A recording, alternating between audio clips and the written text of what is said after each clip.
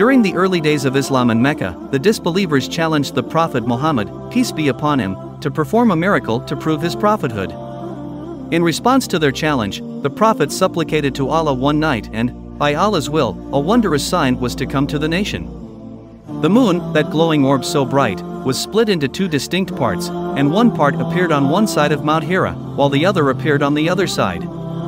The disbelievers saw the miraculous event with their own eyes, but even with such a grand sight, they still rejected the truth. The event is mentioned in the Quran in Surah Al-Qamar, which describes it as follows. The hour has come near, and the moon has split in two. And if they see a miracle, they turn away and say, passing magic. For the believers, the splitting of the moon was a great miracle, a reminder of Allah's power and grace, and a symbol of the Prophet's prophethood. It remains a testament to this day of the great power of Allah and His Messenger, and the importance of faith in